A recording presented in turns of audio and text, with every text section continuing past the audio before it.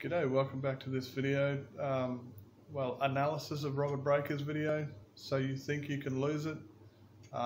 If you haven't watched the first video, I recommend you go and watch that one first because in this part of the video here we identify a whole bunch of different errors and I also kind of lay some groundwork showing you different PDFs from my website and showing you my website here. We just go through some of the basic things that we'll be building on in this video.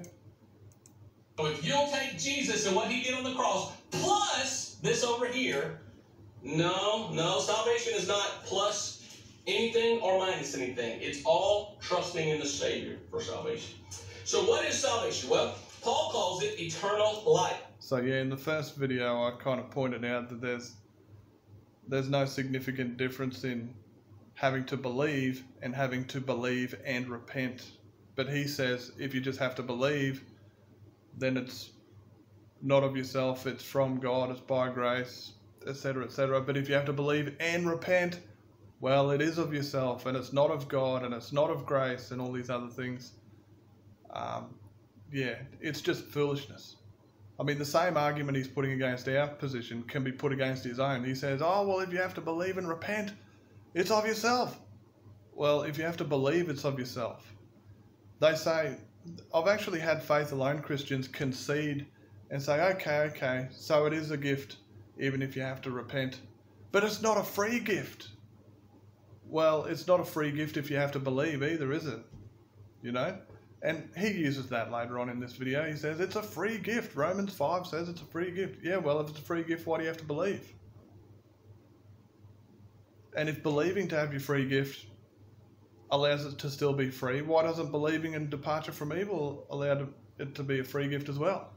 I mean, how come there's some kind of line drawn between believing and repenting? You guys are just making it up as you go. It's wishful thinking. In Titus chapter 3 and verse 7. In Hebrews 5:9 he calls it eternal salvation. And in Hebrews 9:12 he calls it eternal redemption. Yeah, Hebrews 5:9 says eternal salvation to all who obey him. So that verse is a proof passage against his doctrine of justification by faith alone. Eternal salvation to all who obey him. So obviously that verse is something he holds as being relevant to the Bible, relevant to his doctrine, because he just used it as proof for what he's saying. He said, look, Hebrews 5:9 says eternal. Yeah, well, it says it's to all who obey him. And you say you don't have to obey him because that'd be works. So salvation is something that is eternal. Okay? It affects eternity. What is eternity? Well, I've got a lot to write up here, so I don't know where to put everything. But to me, God is outside of eternity. So here's God, and he's outside, and here's time. And we're inside time, but God is outside of time. He is in eternity. But we're here on the timeline, I don't know, somewhere around here. So God's outside looking down. And God says, now when you get saved, I'm going to give you a free gift. Romans chapter 5 talks about salvation being a free gift. And it's a free gift of eternal, what? Life. So if it's an eternal life, that's the gift of salvation, is eternal life, then it is life for all, what? Life for all eternity. It's a free gift of eternal life. So what is salvation? It's eternal life. How can you lose eternal life? If you can look... Yeah, so it's another case of them using only part of the scripture, like in this PDF that's on my website. It's the fourth one down there. Faith alone, doctrine fits only part of the scripture. So just like they say there's none righteous and build doctrine on that, as if the Bible doesn't also say there are both righteous and wicked people. Now they come forward saying that, oh, we already have eternal life. The Bible also says that we have not yet obtained it. So we can go to Paul in Philippians 3. If by any means I may attain to the resurrection from the dead, Verse 12, not that I have already attained or am already perfected, but I press on that I may lay hold of that for which Christ has laid hold of me. Brethren, I do not count myself to have apprehended. You see that? We can also go to, say, Hebrews chapter, I think it's Hebrews chapter 10. For you have need of endurance, so that after you have done the will of God you may receive the promise. But we are not of those who draw back to perdition, but of those who believe to the saving of the soul. So we are of those who do indeed endure to the end. You can also look at chapter 3 for a similar message.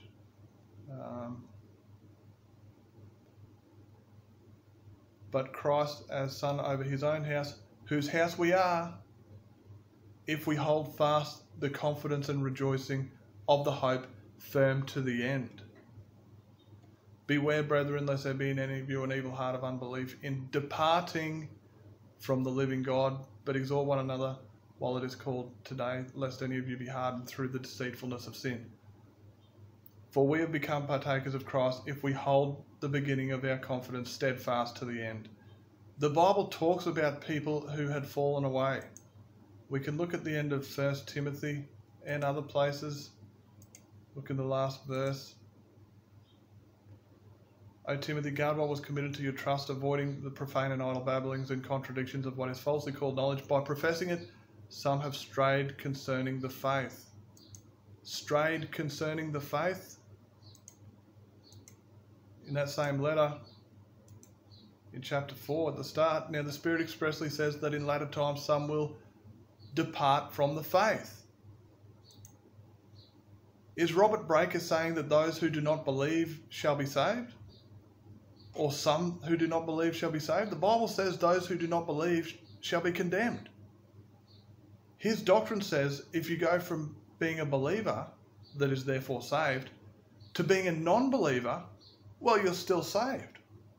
The Bible says he who does not believe shall be condemned. We can see it. It's all through there.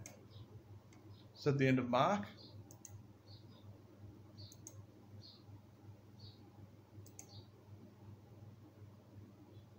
He who believes and is baptized will be saved. He who does not believe will be condemned. According to Robert Breaker, he who does not believe might be saved. No, it's a case of, although you are in line to inherit it because the Holy Spirit indicates you've entered into God's forgiveness and you are currently forgiven. You are forgiven pending your obedience into the future. Like, if I go and give someone an inheritance, well, I write them into my will. I've given them something, haven't I? Have they obtained something? Well, in one sense, yes. But in another sense, they are yet to inherit it. And that's all that's happening. So, I mean, you can see their argument, but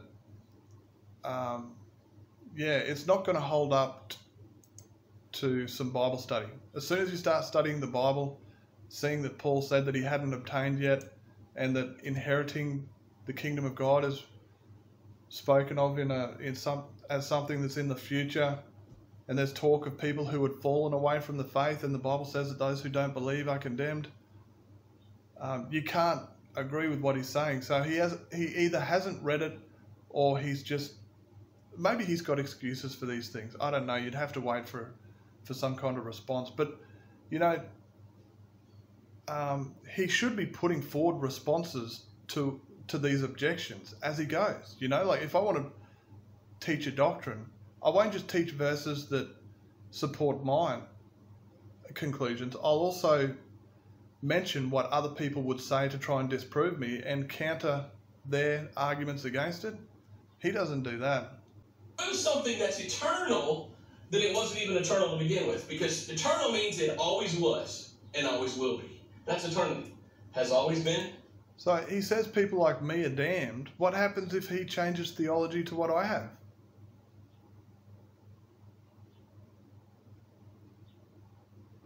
he says, I'm a non-believer, even though I depart from evil in the fear of God. How can you fear someone that you don't believe in?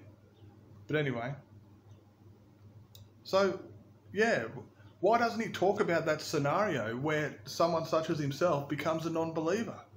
Do they still believe? And if they, are they still saved? And if they are still saved, why are you teaching a doctrine that says people that believe what I believe are damned? Why don't you be more specific and say, well, they're damned as long as they haven't previously believed in our doctrine of lawlessness? His doctrine is foolishness. All those who are deceived by it either haven't read the Bible or they're just not paying much attention.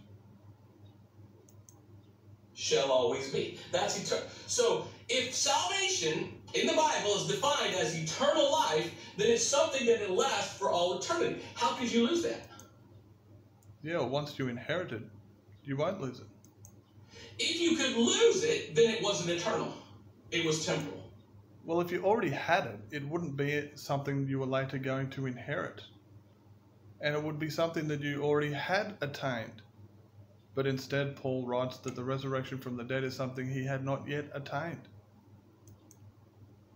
So, if you think you can lose it, what you really lose, the first thing that you really lose, is the signification of the word eternal. Well, if someone comes to me and says, hey, I've decided that later on you will inherit eternal life. I'm giving it to you as a gift. Did they just give me a gift of eternal life? Yes. Do I have eternal life? Yes. Is it also true that I don't yet have it and will later receive it? Yes. He hasn't thought of these things. When the Bible says eternal life is what you get when you're saved, I'm sorry, it doesn't really mean that. No, it's not really eternal. That's what you have to believe if you believe you can lose it. You have to go and you have to... Well, you can see his statement is false there, because I believe you can lose it, and I don't believe that it's not eternal. Say, no, words don't have meanings. No, don't listen to that. No, that's not really what it means. No, eternal means eternal. So, man, this is all just him putting on a big, silly show. And you can see how some of it's only kind of half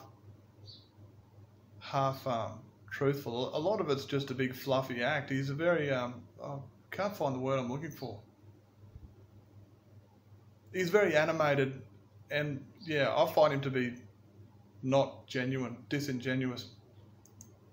I don't care what you think it means. It says what it means, and it means what it says. And it says when you're saved, you get eternal life. And what does the rest of the Bible say? He doesn't care. He's got a little half a verse over here, and he builds doctrine on it, and now he's just yelling it into the camera. You watch how it goes on. He gets more and more angry. Whoever wrote him these emails really stirred him up. And that means life for the rest of eternity. How could you lose that? If you could lose it, then it wasn't eternal life. It was only temporal. Well, are you going to die? Yes. So do you have eternal life now? No.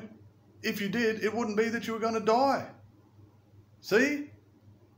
What do you know? Someone who has eternal life can die, according even to you.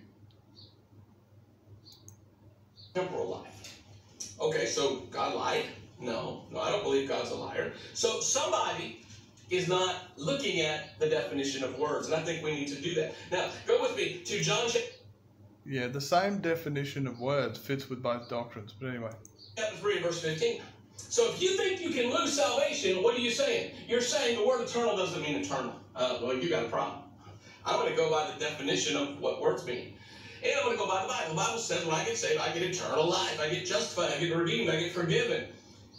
But you think I don't get that. Because if I have that, then it's by definition something that's going to last for all eternity so that it can't be lost. Yeah, so you get forgiven pending your obedience into the future. So eternal life is something you currently have, and you can change condition into no longer having it. They never talk about these alternative interpretations to their own. You know, like, whenever they argue, they put forward a dodgy version of their own position, not realizing that they contradict themselves and don't agree with the rest of the Bible. And they never put forward what would be obvious objections to their doctrine. But then they'll also argue against a false version of what we believe. They're all over the place. It's shocking. Does that make sense to you? I hope it does, because it makes sense to me. John, yeah, it makes sense, but like, I can see what he's saying in the process of logic that he's gone down, but also I see a whole lot of other scripture that you could not get to fit with that. So it's as if he hasn't read the scripture, or he's just pretending it's not there. Chapter 3, verse 15. John 3:15, the Bible says that whosoever believeth in him should not perish but have eternal life. There it is. Salvation is eternal life. Verse 16, for God so loved the world that he gave his only begotten Son, that whosoever believeth in him should not perish but have everlasting life. Okay, if I have it, then I have life for all eternity. How could I lose that? How could I lose eternity? That I didn't get eternal life. If I could lose it, it doesn't make sense. It's a conundrum. It's an enigma. It's something. It does not go together. If it's eternal, it's forever. Well, like I already explained, if someone gives you something that you will inherit later, they come up to you and say, "Here, you can have that, but you'll inherit it later. You don't actually have it yet." Have they given it to you? Yes. Do you have it? Yes. Do you also not have it yet? Yes. Let's look at verse 36. He that believeth on the Son hath everlasting life, and he that believeth not the Son shall not see life, but the wrath of God abideth on him. Hath everlasting life. So when I got saved, I have everlasting, eternal life. It's a possession, a present possession, and it's not. Well, if he did get saved, he would have entered into having salvation pending obedience into the future. And he would now be wise to all of the strong warnings in the Bible saying you better obey or God will cut you off into delusion and damnation. But of course he's not aware of any of them. He's the character in the Bible that's the damned false convert that refuses to repent, but also on some level thinks he's repentant enough. If you were actually to ask Robert how unrighteous he thinks he is, it really depends on the context of the conversation. If you're talking about faith alone, he would say, "Oh yes, I'm very unrighteous. Oh, I'm so unrighteous. Oh, I'm just so wicked I could never overcome evil. Oh, I'm a hell-bound, hell-deserving sinner." He wouldn't say he's hell-bound, but he would really play up his repentance. But if you catch him in another context and say, "Then I think you're a bit of a hypocrite, and you're telling like half the truth, and you're deceitfully exaggerating that bit, and you're kind of mistreating that person," I doubt you could bring him to much repentance at all. And in the past, I mentioned in one of my emails, I think he's deceived into some pride in different elements of his doctrine. His response was, I've searched my heart and I find no pride in myself. And I thought, man, you didn't think about that much before you sent it, did you? Because your whole doctrine is based on how you think you're so evil, and here I am saying you're proud, and you're saying you think you're not proud. You think you're not evil. If you think you're not proud, what evil is it you think you're guilty of? Because, man, pride is one of the most easy sins to be fooled into. I mean, pride's the main one I find in myself. But, yeah, it's all just a big act, mate. He's a big actor. Not something that I can lose, because it is, by definition, eternal, which means it goes on from now on forever. That's what the Bible teaches. Now let's go to John chapter 6 and verse 47. He's always saying that's what the Bible teaches after he's made a statement of what he believes. A present possession, and it's not something that I can lose, because it is, by definition, eternal, which means it goes on from now on forever. That's what the Bible teaches. Let's go to John chapter 6 and verse 47. John chapter 6 and verse 47. Now, people will say, no, Mr. Breaker, you don't know what you're talking about. Okay, let's go through it. You know what? I got 14 of these. I got 14 points. Let's go through 14 different points, okay? And then you Well, you're off to a terrible start, I can tell you that. tell me what you think, all right? If you think you can lose salvation, then you lose the Son's promise. By the Son, I mean Jesus Christ, the Son of God. And he made a promise. Jesus Christ, God, manifest in the flesh, said these words in John 6:47. And Jesus Christ says in John 6:47, Verily, verily, I say unto you, he that believeth on me hath everlasting life. But you say, no, he doesn't. He can lose it. Isn't it more or less the same as the first one? But look, again, it's just a case of them using only part of the scripture. When you read the rest of the scripture, their conclusion is proven wrong. Okay, yes, it says that the Lord promises that you have eternal life. He also promises that you'll lose it if you don't behave. He also promises that if you abide in sin, you go into hell.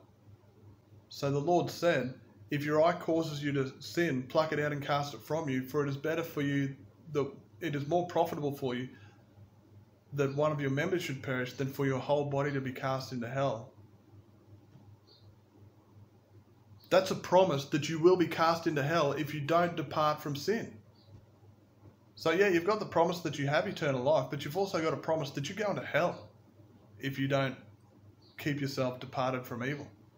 And the whole tricky thing that they don't understand is that departure from God's forgiveness is manifest as being given back to spiritual delusion, unbelief. They don't understand that belief is from God and unbelief is from God. And that whichever you have indicates whether you're currently in his forgiveness or wrath.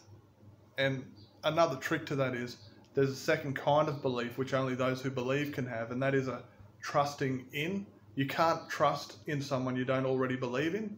So you don't get any points for believing in God and even believing in the proper version of God and Jesus Christ, but you do get points for trusting in God as you're in covenant with him, just like you get points for keeping your works straight. Like Abraham, by works and not faith only, he had God's grace. But once you lose the grace, you're given to delusion. And it's not about building up enough points to get there. It's about keeping yourself right so you don't get put back in delusion. Am I supposed to follow you, or do I follow the Savior, Jesus? Man, who's he yelling at?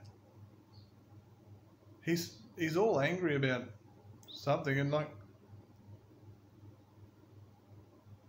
we're not saying follow us. So what kind of foolishness is that? We're not saying follow us. We're saying follow a correct interpretation of the Bible. It's all about Bible interpretation, and he keeps bringing up this idea of, should I follow the Bible or you? Well, we're telling you to reinterpret the Bible. So if you follow us, you're following the Bible. Because he made me a promise. And he said, I give you everlasting life. And you have it. You have everlasting life. I'm looking at this and I'm like, no, I'm going to follow Jesus. But if I do want to follow you and believe that I can lose it, then I've got to say, no, Jesus is a liar and his promise is invalid. No, you don't get eternal life. You only get temporal life until you lose it. I don't see how this doesn't compute. See how this doesn't work? How can... Yeah, so eternal life is something you have pending God taking it away before you actually inherit it. Anyway, I've said that like 5 times already.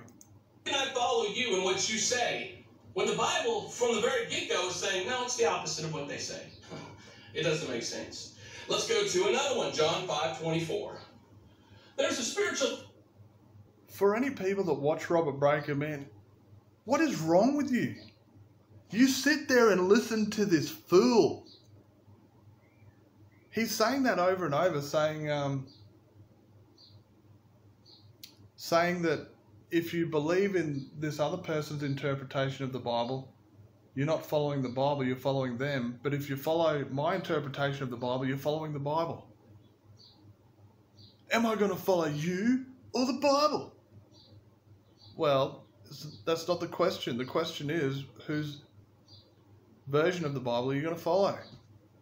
He's such a liar, and he doesn't even know that he's lying. That's the delusion that is on him from the wrath of God, and it's on him because he's a dishonest person.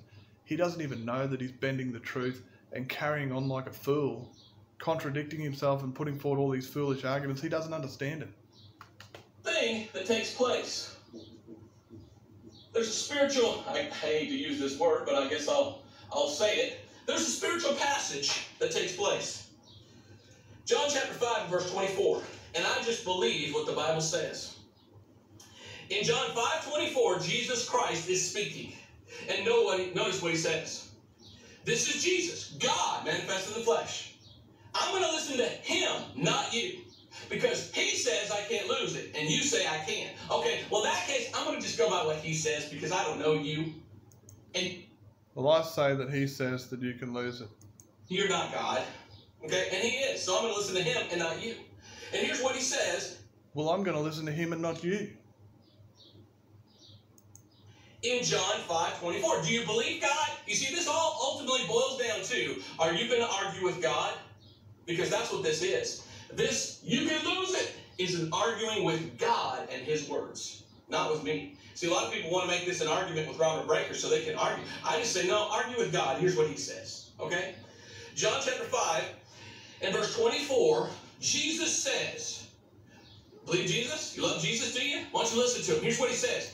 It says those who love Jesus obey him. You preach lawlessness in his name. You don't like Jesus. Verily, verily, I say unto you, he that heareth my word and believeth on him that has sent me hath everlasting life. Doesn't say might have until he loses it, or could have, or maybe it's not really eternal. It's not everlasting. It's temporal life, but he has an opportunity to possibly, if he does enough works, keep it. No, he says hath. We don't talk about doing enough works. We talk about departing from evil, or you'll get the punishment of that evil. That's all. See, he can't help it. He's just a liar. He can't help lying. He's arguing against a doctrine, and he knows that's not what we believe. No one believes that you get to heaven by doing enough good works. No one. You cannot show me a church denomination that talks about how they won't be saved until they've first done enough good works. That Christianity does not exist, but he makes out like that's the only alternative to what he's teaching. That means has. Hath everlasting life. Now watch what it says. This promise of God. And shall not come unto condemnation. What's condemnation? Hell. But is passed from death unto life. But shall not. So there's a passage that takes place. A spiritual passing. That verse, look at it again. It says, when you're saved, you have passed from death to life. In Christ, I have eternal life. And I've already passed. There's a spiritual thing that took place when I got saved. And now I have eternal life. Now, if I could lose it, then it was... So he's talking about a spiritual passage being made alive from the dead. And you he made alive who were dead in trespasses and sins, in which you once walked according to the course of this world, according to the prince of the power of the air, among whom also we all once conducted ourselves. We were by nature children of wrath, just as the others. But we've been made alive. We were dead, now we've been made alive. What's James say? Well, he says, just like Robert Breaker says there's a passage from being dead in your sins to alive in Christ, well, James says there's a passage from being alive in Christ to dead in your sins. Brethren, if anyone among you wanders from the truth, and someone turns him back, let him know that he who turns a sinner from the error of his ways will save a soul from death. Now, this is written to people who were already saved. If anyone among you, brethren, wanders from the truth, they're already in the truth, they're wandering away into sin, they need to be turned back from sin. Turn him back. Those who turn him back from sin from the error will save a soul from death and cover a multitude of sins. So we'll save them from returning to being dead in their sins. So, yeah, there's a passage both ways. So, yeah, I mean, what is the relevance of that argument anyway? Just saying that, yeah, you go from being dead in your sins to alive in Christ. There's a spiritual passage. So what? What does that prove? Have you got any proof that it can't go the same way, well, back the other way as a spiritual passage? No. That's what you should be bringing up. That's the argument, but he doesn't even get the argument onto the table. He's off in la-la land. It's an eternal. Okay, then the whole Bible's a lie. And God lied to us. Or else he told the truth, and I can't lose it. Man, he told the truth when he said you will lose it if you don't behave, but you don't have it, so you don't have to worry about that. Oh, yeah, well, a lot of people don't want to believe that. Because you know what that means? That means that the Savior is Jesus. Oh, people don't want that. No, they want to help save. I want to be the co-Savior. I want everyone to know that I'm doing... Well, if you're co-Savior, doesn't that mean Jesus is Savior?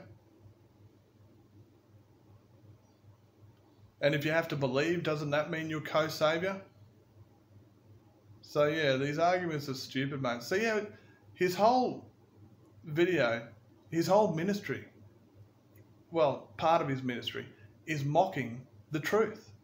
The truth is his enemy. Like, we come forward, we try to get some sensible discourse going, and he just lies about what we're saying. And also, in other times, he can't even understand what we're saying. Just exaggerates his own position, lies about our position. Like I said, there's no one that believes you have to do good works to eventually get saved. And he says we don't have a way of knowing whether we're saved or not over where we are. Hasn't he checked he who believes shall be saved to see if it fits with our doctrine? It fits with our doctrine too. So can't we just go, okay, he who believes shall be saved. Hey, I believe. But there's more. He who obeys shall be saved. Hey, I obey. He who fears, his mercy is upon those who fear him. Hey, I fear. He who forgives shall be forgiven. Hey, I forgive. So we can check to see if we fit the criteria. The difference between his doctrine and our doctrine is he only goes with part of the Bible. We go with the whole thing. Not the Old Testament, but he will lie to you and say, oh, no, they're trying to do Old Testament salvation. No, he doesn't know what he's talking about. And when he does, he'll just lie about it anyway. Good, so I can get to heaven based upon me. No, you're either trusting completely in Christ alone for your salvation, or you're not. Well, if you're trusting in someone who said, depart from evil or you're going to hell, are you trusting in that person alone for salvation? Yes, in one sense. And in the same way, if you're trusting in Christ, are you trusting in Christ alone? No, because you're trusting in him. You're trusting in your obedience to the Bible's commandment to believe. You're trusting in yourself, Robert Breaker. Oh, you're so proud and self-righteous. If you're trusting in him plus something you do, you're lost. Because you're thinking that you can get to heaven based upon what you do. And what that does is that tells Jesus what you did wasn't enough. Yeah, what he doesn't understand is, see, I went through this briefly in the first video. You're going to be entering in through grace, okay? So like a parole board, they don't have to give you anything. You're going to grovel your way into heaven. Yes, you already have it there, but you ought to be fearful because they can take it away. But not from him, because he's got a promise. He's got a promise from God saying, Robert, if you just do this, whether it be circumcision or believing, you just go and do it. Now God owes you what he offered. Robert doesn't need any favour from God anymore. God owes him. God can just slap God in the... Robert can slap God in the face on his way in. Say, get out of my way, scumbag. You're already my debtor. You said you'd give it to me if I believed. I believed. Get out of my face. I'm coming into heaven whether you like it or not. If you put me in hell, you broke your promise. No, keep reading. There's a promise that you're going to hell if you don't depart from evil. He can't see it. You're basically telling Jesus to the cross, I can get to heaven based upon what I do. That's the greatest blasphemy the world has ever known. Well, if Jesus comes to you and says, I died for the sins of all who repent, and you go, okay, I'll repent. Are you doing that insulting gesture that he just did to Jesus? No. In fact, the Bible says the opposite. The Bible says he's doing an insulting gesture. He's trampling the blood of God. Of how much worse punishment do you suppose will he be thought worthy who has trampled the Son of God underfoot, counted the blood of the covenant by which he was sanctified a common thing, and insulted the Spirit of grace? Who are these people? Those who sin willfully after they've received a knowledge of the truth. Now, I recently did a video on that. There's people being deceived into thinking that if you've sinned since you've been saved, that you're in trouble. No, as long as you've repented, you're fine. It's talking about your current condition, not your past condition. It's saying that if you're currently in willful sin, you're putting yourself in the place where there's no sacrifice for sins. So depart from that while you've still got faith. You're not cut off until you're delusional. Okay? I think it's safe to say Robert Breaker's cut off. This guy is just on another planet. For you to think that you're equal to Jesus and put your... Yeah, that's not to say that he's cut off forever, by the way. But yeah, man, he's just broken into like a new gear. See the fury. The cross. I can get to heaven based upon what I do. That's the greatest blasphemy the world has ever known. For you to think that you're equal to Jesus and put yourself up there on the cross with him and say, no, what I do is more valuable than what you did, Jesus. What a lie. Well, how are we saying that it's more valuable? He just added that in there. I'm sure the devil loves you to believe that, but that's not what the Bible teaches. Man, the devil loves you to believe that you can be lawless and expect to remain in God's mercy. But anyway, yeah. I'm a little heated today, as you can tell. I'm a little angry because there's people out there lying to people saying, oh, but you can lose it. But the Bible says, no, it's not something that's even losable. You can't lose salvation. Not according to Jesus. You want to argue with Jesus? You help yourself. Not me. I'm just going to go by what he says. Let's go look at something else he said. Let's go to John chapter 10. He said, forgive or you won't be forgiven. You teach against that. And verse 27. John chapter 10, verse 27. Jesus is speaking. And Jesus says, my sheep hear my voice, and I know them, and they follow me. All right, now look at verse 28, 29, and 30. I give unto them eternal life. Now watch what he says. And they shall never perish. They shall never perish. They shall... Yeah, so the question that arises is, can you go from being his sheep to no longer his sheep? Because yes, his sheep shall never perish, and those who are not his sheep shall perish. So I agree that his sheep shall never perish. So he can't even get the right question on the board. No one's objecting to the idea that his sheep will never perish. We're saying that the sheep can become non-sheep, and non-sheep perish. What is that? That means you can't lose it. He didn't say, unless they sin. There's no footnote there, unless. No. If you have eternal life, you shall never perish. You can't lose it. That's what the Bible says. And so it says here. But you can be one who is condemned. You can go from a believer to a non-believer, so you can go from being saved to condemned. They shall never perish, neither shall any man pluck them out of my hand. Well, he's giving us this illustration of like when you're saved, it's like you're in the hand of God. You're in the hand of Jesus. Well, that's a safe place, isn't it? Yeah, interesting thing about that is with John chapter, is that chapter 10? Chapter 8? 29, is it?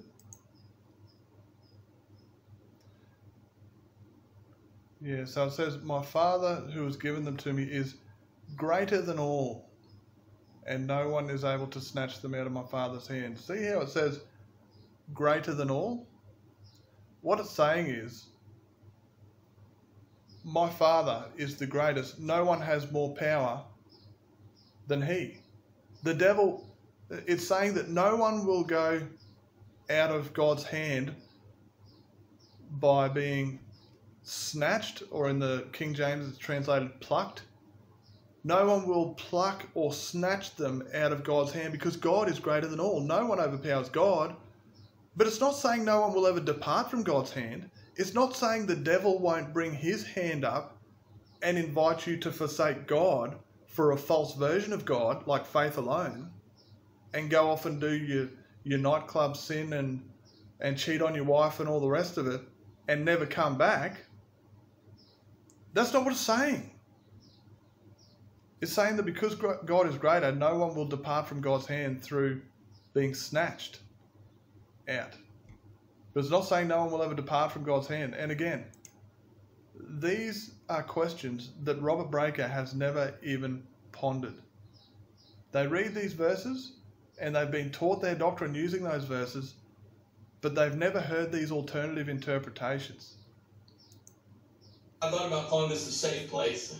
You know, like your social justice warriors today. Oh, I just want a safe place. Oh. Well, I have a safe place. I'm in the hand of God. Because I'm safe, and no one will ever pluck me out. I shall never perish, the Bible says. But not only that, watch this. Watch this. He says here in verse 29, my Father, which gave them me, is greater than all, and no man is able to pluck them out of my Father's hand. I and my Father are one. So Jesus says, when you're saved, I give you eternal life. You'll never perish. You're in my hand, safe. But not only that, my Father's hand is holding my hand. And so you're double secure. You're double safe. Now, who in this world is more powerful than God? I know not one. How am I going to lose salvation? Can I somehow start peeling back his fingers? If God lets you go and depart from his hand through free will. And then get rid of God, so Father's fingers, and then peel back God the Son's fingers, and then jump out and say, woohoo, I'm not saved anymore, I lost it. So see how he's added there that the hands are now restraining him and keeping him on the hand?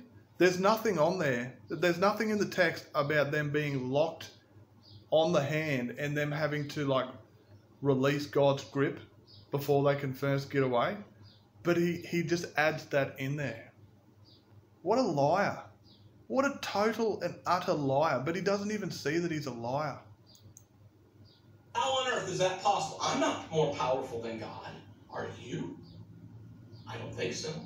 So how on earth can you go around saying you can lose your salvation when God says you're double secure and you will never perish when you're saved because you've been given eternal life? I don't know. Are you stronger than God? Are you smarter than God, are you? A lot of people out there think they are. A lot of people out there think, well, yeah, so those who are currently saved are currently in a condition where they will never perish. If you go to being no longer saved, you will enter a condition where you most definitely are in line to die and perish. So that's the counter argument that he doesn't even address. Smarter than God. And I know the Bible says that, but really what it means is, no. Why don't you just go jump off a pier into a lake or something? I mean, don't tell me what you think the Bible says. I want to know what my God... Man, all he does on these videos is tell us what he thinks the Bible says. So why can't other people do the same? God said to me in the Bible. And I'm holding on to it. What a fool. He's saying, I've got what God said to me in the Bible. Don't you tell me what you think the Bible says. Well, whatever the Bible says, that's what God is saying to you. And he's saying, no, it's what I see in the Bible. Not what you see in the Bible. His promises and his words. And he said, if I trust him, I've got eternal life and I shall never perish. I'm going to go by what he says, not what you say. You're a liar. Bible says, let God be true and every man a liar. You're a liar if you're going against what the Bible says. And are we going against what the Bible says? Well, it's a matter of opinion. And we know what your opinion is. But your opinion also includes pedophile priests being in the mercy of God. And those who fear God and depart from evil as a result of that fear still being condemned. And I'm going to listen to you. Can't lose it. But you say, no, we can lose it. Okay. What happens when I get saved? I become a son. John chapter 1. Look at what John chapter 1 verse 12 says. Yeah, you get adopted according to Ephesians chapter 1. I think it's verse 4. Probably verse 5 actually. If I could lose it, guess what I lose? My sonship. You what now? John chapter 1 verse 12 says, but as many as received him, how? By faith. We trusted Christ through faith. We get eternal life. Now that we've received him, to them gave he power to become the sons of God, even to them that believe on his name. So when I got saved, I got born again, right there in verse 13, which we're born. So I'm born again. I am a son of God. Galatians chapter 3 verse 26 says we're all children of God by faith. I'm a child. Matter of fact, in Romans 8, 14, and 15, I'm adopted. I have the spirit of adoption. I don't know if you know this, but a lot of laws about adoption mean that if someone's adopted, it's stronger than if they were actually born from that people. Because the law is more applicative that you cannot deny a son who's adopted. But so what? Now you're going to point to state law for your Bible interpretation. It's not very biblical. I mean, he'd mock other people for doing that. He's always on about how, we've got to use the Bible to define the Bible. Why are you off in the state legislature, in the legislation from your state, using their law to define passages or concepts in the Bible? Adoption. Yeah. Look at the prodigal son. He went and had his years. He forsook the kingdom. He wasn't under the kingdom. He wasn't under the father's estate anymore. He wasn't faithful. He wasn't in the favour of the father. He had gone away. He was living in sin. It wasn't until he came back. So see how a son can be out of favour with the father? Just because you're a son, that doesn't prove that you can't fall out of that condition into being sons of disobedience. As we saw at the start of, well, this is talk about going back to being dead in your sins. The same with Ephesians chapter 2 there. The sons of disobedience. Robert Breaker teaches, the sons of disobedience. Robert Breaker teaches that you can be a son of disobedience and be a son of God. Bible says no. Bible says, by this we know that we know him if we keep his commandments. He who says I know him and does not keep his commandments, like Robert Breaker, is a liar. And the truth is not in him. That's Robert Breaker. Robert says, oh no, I know him. I believe. Do you obey his commandments? Oh, no one can obey his commandments. See how humble I am because I say I can't obey? Well, the Bible says you're to be considered someone who doesn't know him. how can you become an unson? How can you get unborn again? Have you ever thought about that? Well, the Bible says when you're... God takes the Holy Spirit away from you. Like David pleaded with God saying, please don't take your Holy Spirit away from me. Doesn't that imply that you can have the Holy Spirit taken away? What about Hebrews chapter 6? Hebrews chapter 6 talks about how it's impossible to renew someone who used to have the Holy Spirit.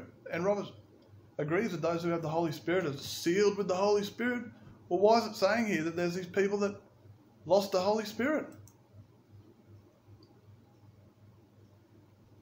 It is impossible for those who were once enlightened and have tasted of the heavenly gift and have become partakers of the Holy Spirit, tasted of the good word of God,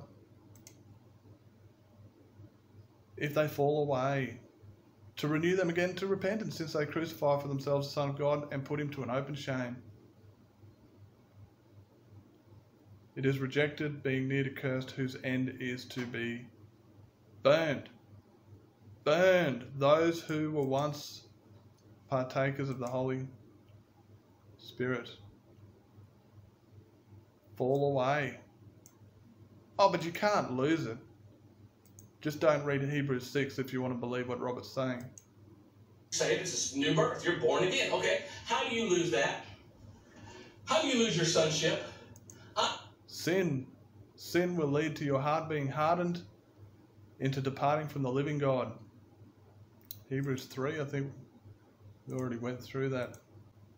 Lest there be in any of you an evil heart of unbelief, departing from the living God, lest any of you be hardened through the deceitfulness of sin. You need to hold it steadfast to the end. If you allow yourself to dwell in sin, you'll become hardened and you will depart rather than holding fast your faith in Christ to the end. Of course, Robert doesn't have faith in Christ. He has faith in the finished work of Christ alone. I have faith in Christ and the finished work. I also have faith in what Christ said, because that is what it is to believe in someone. You believe what they said? Robert doesn't believe what Christ said. Christ said, obey or you're going to hell. Robert says no. I'm Robert Ray Breaker III. I come from Robert Ray Breaker Jr., my father, and Robert Ray Breaker Sr., his father. My father died 10, 11 years ago. He's still my father, and I'm still his son. I could do the worst sins in this world, and I don't want to. I don't like sin. So what is this foolishness? Now he's saying that someone can never depart, or someone can never become their son. Look, is it possible for Robert to forsake his father and to treat his father, well, to be apart from the family, apart from the estate, apart from the inheritance?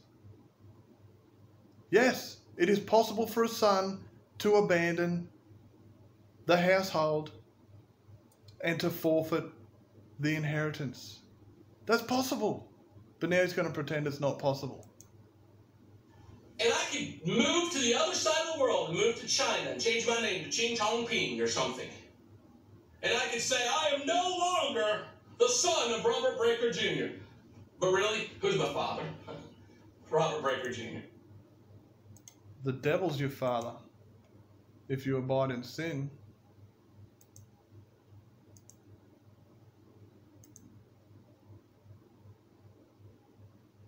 There you have it. He who sins is of the devil. In this the children of God and the children of the devil are manifest. Whoever does not practice righteousness is not of God. So whoever abides in evil is of the devil. Robert would say, oh no, you can't be righteous. Well, to that John says, little children, let no one like Robert Breaker deceive you. He who practices righteousness is righteous. He who sins is of the devil. So, yeah, you can move to China and do whatever you want. And if you work righteousness, God is your father. If you're in sin, the devil is your father. I mean, it doesn't depend on what I do, whether I'm his son or not. I am his son. I've been born. What did we just see from the Bible? What did we just see from the Bible? See how he's just making stuff up? It's ridiculous. Look, if you are following this guy, you're probably not converted. Some people who watch him are converted, I guess. But look, wake up. The guy is just fluffing on about garbage. He makes all this stuff up, all of these arguments. Are you people not checking his arguments? Almost every single argument he puts forward is wrong on really, really basic levels. Now, the only question is, am I going to be a good son or a bad son? An obedient son or disobedient son? I can't unbecome a son. I can't go, nope, I'm no longer a son. It doesn't compute. It doesn't make sense. Once you're born again, you're born again. There's no getting born again and again and again and again. There's no once saved, and then you lose it. But then you can get it back, but then lose it, but then get. There's no, I was born again. That doesn't make sense. Well, I have to clarify too with Hebrews 6, how there was that passage saying it's impossible to renew them to repentance. It is possible for God to renew them to repentance. It's just impossible for us to renew them to repentance, because it's God who plugs a person in and casts a person out. As we see in Romans 11.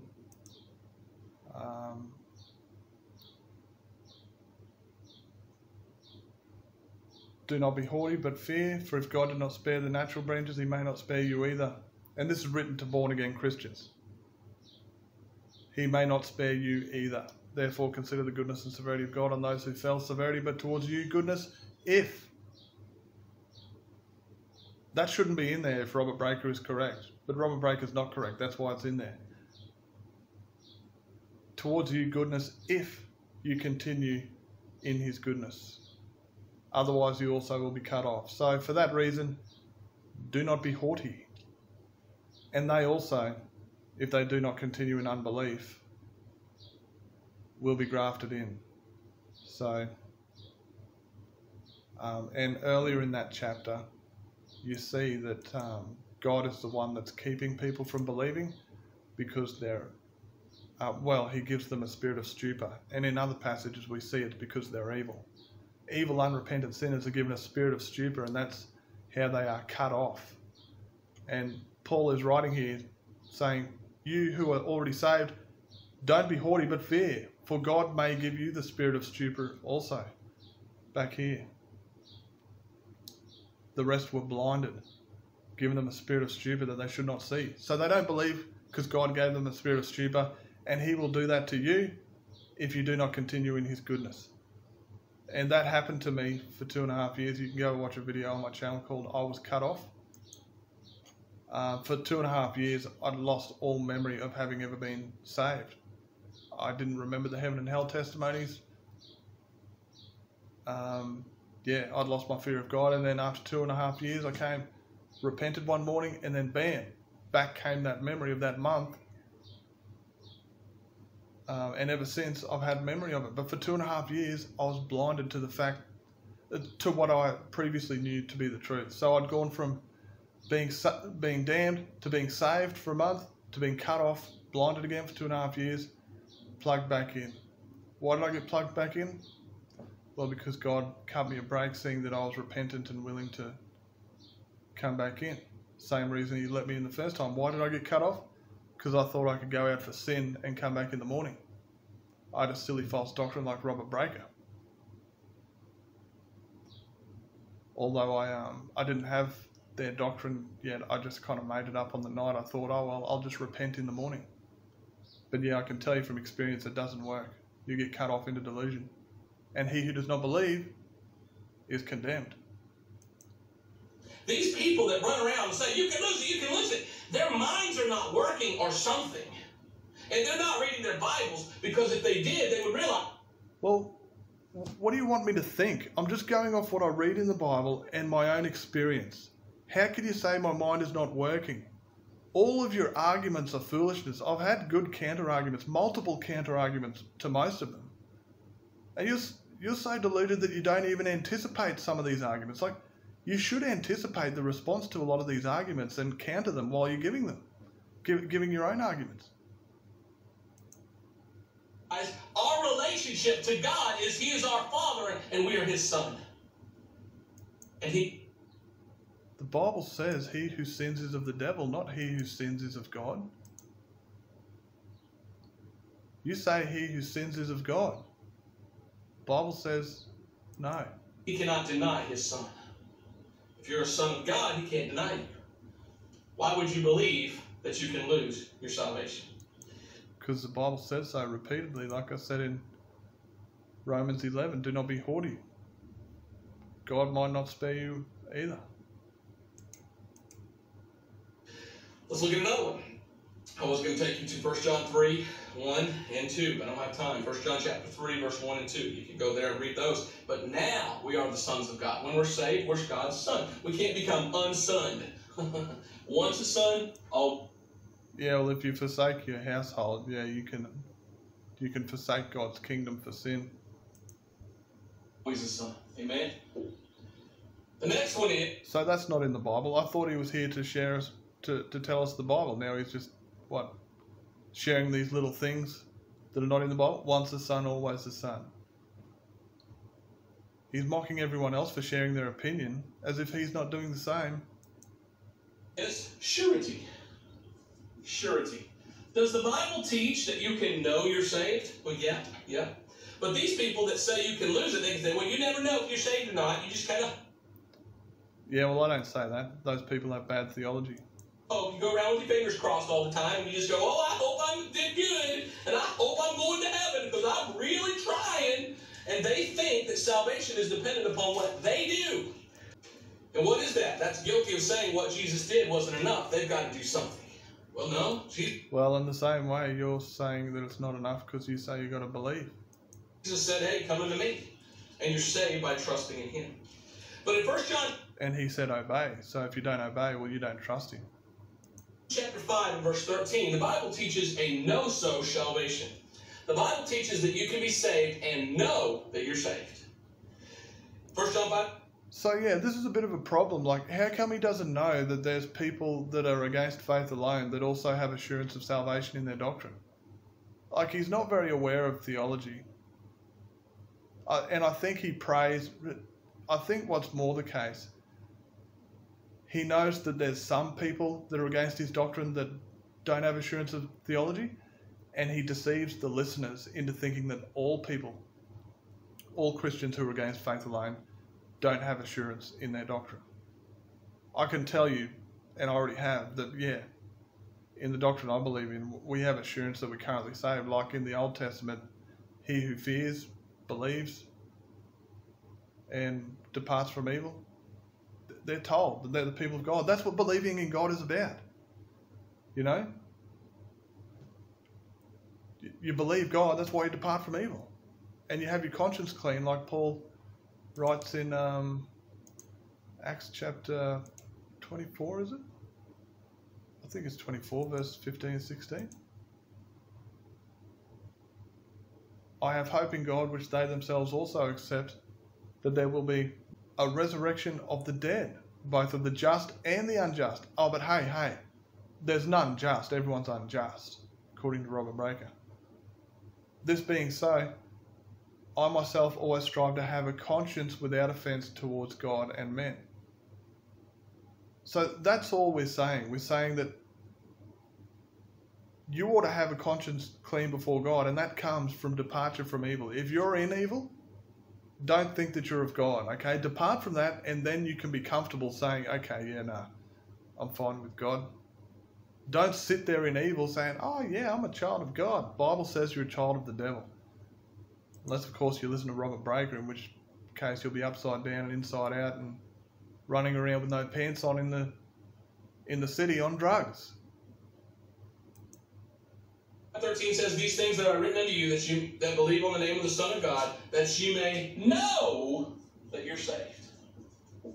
All right? Do you know? Do you know that you're saved and on your way to heaven? Do you know that? Well, if you believe... The irony is that some of the people that follow him can't... They believe in a version of eternal security that says, well, those who fall away from being believers to later being non-believers, well, they were never saved. But I think Robert says such people are still saved. But for those who say that those who fall away were never saved, well, those people can't know if they're currently saved. They can only hope that they endure to the end, because for them, believing is not evidence that they're saved. Only believing till the end is evidence that they're saved. And because they don't know that they'll believe to the end, they only know that they're currently believing. They can't know that they're actually currently saved. But yeah, like I said, I think Robert Breaker says that such people are still saved. So a Satan-worshipping person might be saved. A Muslim that forsakes Jesus Christ and says that faith alone is foolishness and all the rest of it, they might be saved because once upon a time they believed in faith alone. I think that's the doctrine he holds to. You can lose your salvation and you can never know.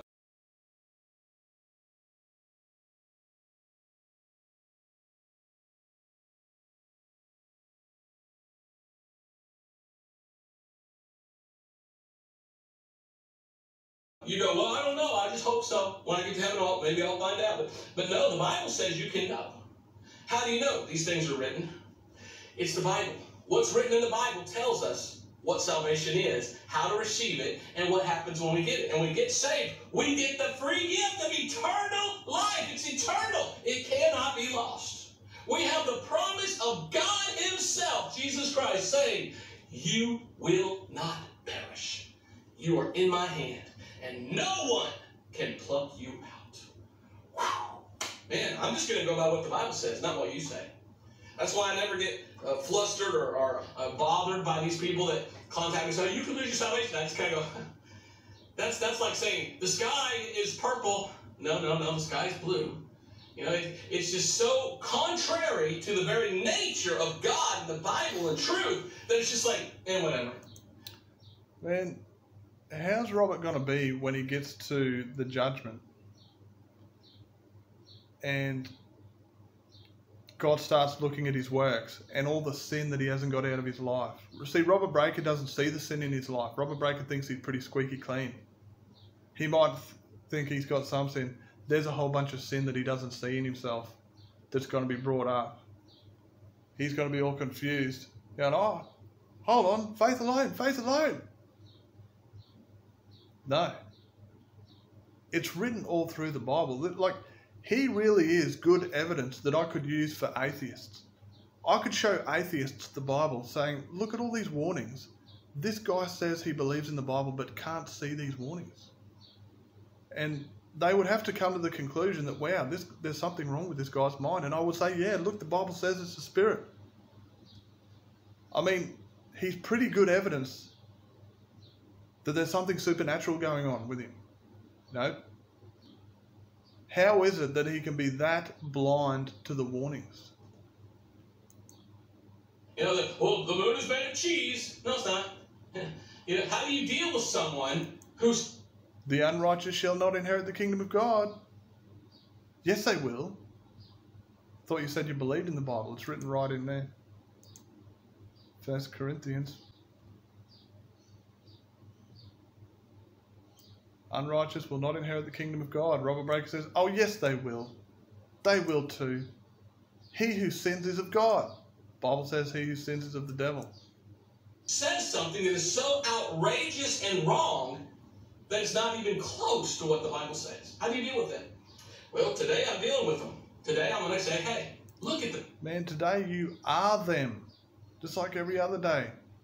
Bible. Would you please look? The Bible says you can know that you're saved. Do you know you're saved? Let me show you this one. Still people will say, no, Breaker, yeah, we belong to such and such a denomination, and we believe you can lose your salvation, and you're just twisting verses out of context. Oh, really?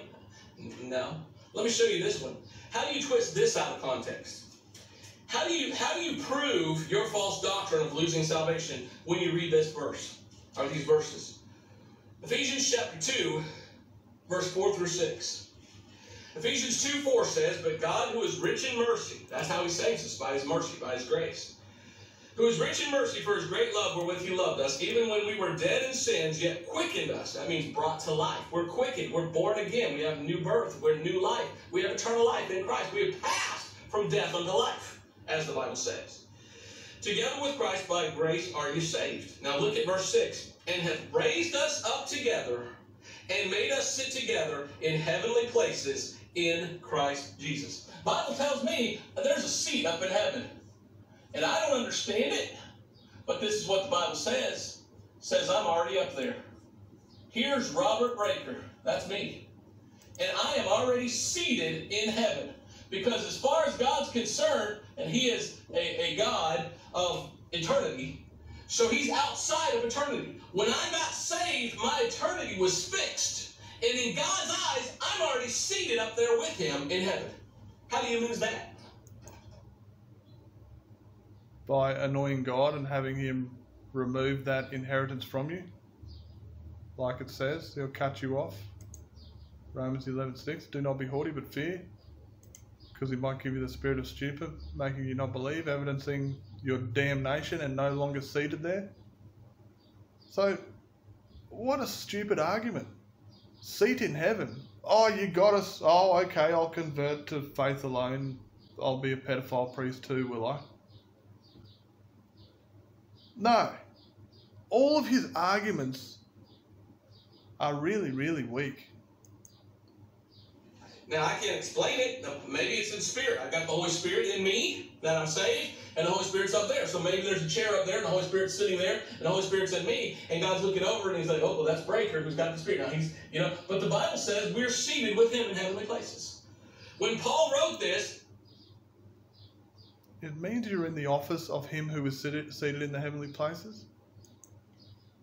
Like you're in the kingdom. Raised us up together, made us sit together in the heavenly places in Christ Jesus. It's just saying that the kingdom is of God. It's not saying you're literally up there. You're on earth. You're not sitting in heaven. He was down here on earth writing this. How could he say we were seated in heavenly places? Well, he did. I think God told him to write that down. It's not even saying that we are seated in heavenly places. You might be reading the King James. Man, you can't take every phrase in the Bible literally. Raised us up together, made us sit together in heavenly places. It's just saying that we're in Christ and Christ is in heavenly places. So because we're in Christ and Christ is seated in heavenly places, in one sense, we're seated in heavenly places. In another sense, well, we're sitting down here arguing about doctrine. So that all these people run around saying, you can lose it, you can lose it. God goes, no, you be quiet. You can't lose it because you're already seated up there. Wow, Yeah, wow, that's a really bad argument. I don't know about you, but I'm going to believe the Bible. And if you don't, that's on you. See it to judgment, okay? But the Bible says we're already seated with him in heaven. Let's look at this one. Number 8. Yeah, look, personally, I don't know if I believe in this judgment day where everyone will be resurrected and put into one place and God will go through everyone singly. I think Robert has this fantasy where he's going to be facing all the people who believe the doctrine against his, and he's going to kind of mock them as God throws them into hell for not being lawless enough. Like people like me. Like Robert has this fantasy saying, well, I'll see you with the judgment. He put that in one of his emails to me years ago. See you at the judgment. Ooh. You're going to like stare me down as your silly God of lawlessness throws me into hell for not being lawless enough. That's your stupid doctrine. So yeah, I'm not going to be even... I don't think that judgment is... I mean, it might occur. It might be literal and it might be like that. It might be the last generation or it might be every soul that ever was. I think it talks about that at the end of what? Matthew 25. But yeah, I'm certainly not kind of mocking saying see you at the judgment to those who believe in other doctrines. You had enough yet? Like my old grandpa used to say, I'm giving you enough truth to sink a battleship. Now, will you accept it? There's people out there in different enough... Well, your first argument was garbage. Your second argument was much the same as the first. The third one was probably worse than the first two.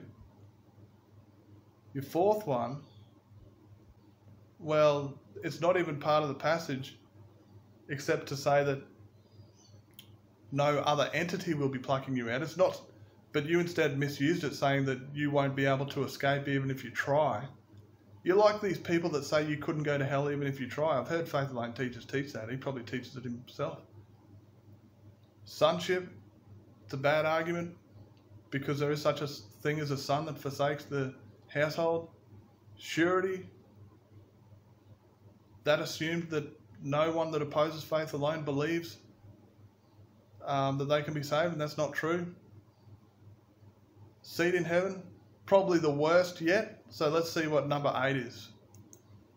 denominations that don't believe this. They believe you can lose your salvation because they have a faith plus works gospel, and they're lost. They're lost religious people. Well, look, what if your doctrine was faith plus half a day's work? Would that imply that you can lose it? No, not all faith plus works doctrines talk about losing it. So, anyway, he might not have meant it to be that precise, but yeah, he's just vague with what he says. With a false gospel. And they're negating the blood and atonement of Christ. And it's sad. And it'd be one thing if they believe that and they're just silent about it. But no, they're dogmatic, they're angry, they're hateful, they're mean. They think it's their ministry to go around and attack preachers like me who just preach the Bible and the once saved, always saved doctrine of seated with him in heavenly places because I have his promise that I'm born again as his son and I can't. So, doesn't he realise that I could say the same thing about him? Like, I could say, oh yeah, it's all well and good for you to believe it. But when you start preaching faith alone, that's a real problem. Man, so half the arguments he makes against other people can be used equally against him, and he doesn't realise it. Otherwise, he wouldn't put them forward. Lives in. So I'm just going to give you what the Bible says, okay? If they want to get heated and angry and upset, give me a little bit of, a little wiggle room, if you will, today, to get a little heated up too, to give you the truth. Amen? Okay, now look at this. Spiritual circumcision. There's a thing that takes place when we get saved called spiritual circumcision. And that is in Colossians chapter 2. Colossians chapter 2, what is that? Well, let me show you. Colossians chapter 2 and verse 10. For in him dwelleth all the fullness of the Godhead bodily. In who? In Jesus. And ye are complete in him. Oh, I'm complete in Christ. When I got saved, I'm in Christ. Yeah, that's what Paul says, in Christ. And it says, which is the head of all principality and power. In whom also ye are circumcised with the circumcision made without hands, by putting off with the body of the sins of the flesh by the circumcision of Christ. There's something that takes place. Now, I don't have time to get into this because it's a lot to get into, but in 1 Thessalonians chapter 5... So he just said that, yes, we're spiritually circumcised, and then he's going to say that, oh, well, you can't lose spiritual circumcision. Well, back here in the Old Testament, God said to circumcise yourself to the Lord. Take away the foreskins of your hearts. Circumcise yourself to the Lord. Jeremiah 4 verse 4. Because of the evil of your doings. Another passage is Ezekiel 18. We looked at this in the first video.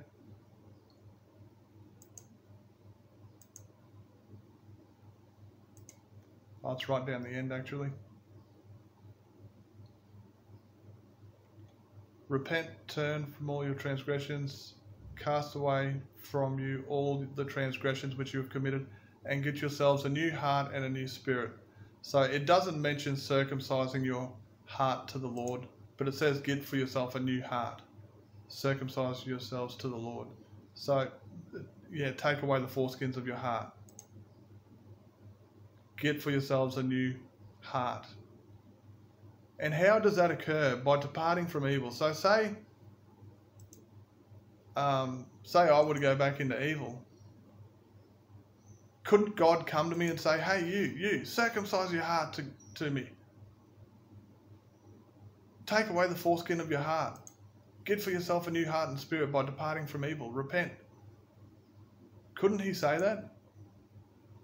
Whether your heart is circumcised or not depends on whether you're walking in holiness or not. That's all. Can you go from holiness to living in sin? Yes. Can you go from living in sin to living in holiness? Yes. So can you go from being circumcised in heart to uncircumcised? Yes. But now he's going to come up with some flimsy theory and teach it as if it's some solid argument.